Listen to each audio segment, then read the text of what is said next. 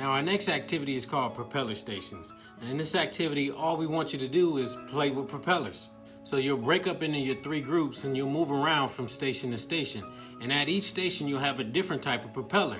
Now when you're at that station, we want you to play with that particular propeller and just do some observation. So I want you to observe what's going on with the propeller, and then when you move to the different stations, start to think about what's different between each propeller type.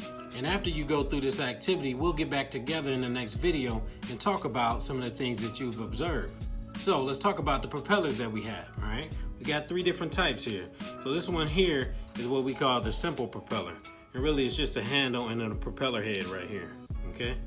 And then you use your hand to twist it and give it a good twist, and it'll start to take off, and you'll like that one.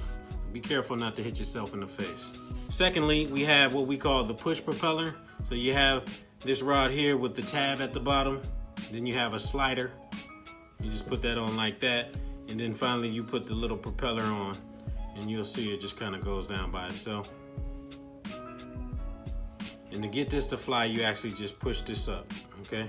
But you want to really give it a good push to send it into the air.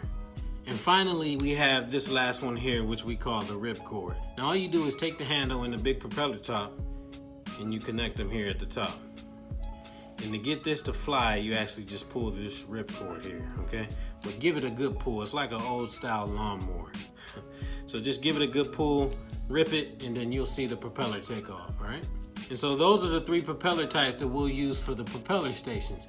Now remember, the goal of the propeller station activity is to observe the differences between the flight of all 3 different propellers, okay? So make sure you're paying attention to the mode of activation. So how does it fly?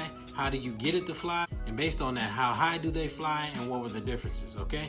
So, and after you go to each station, remember about 5 minutes per group at each station, we'll come back and I'll see you in the next video where we'll have a good discussion about the differences between the propellers.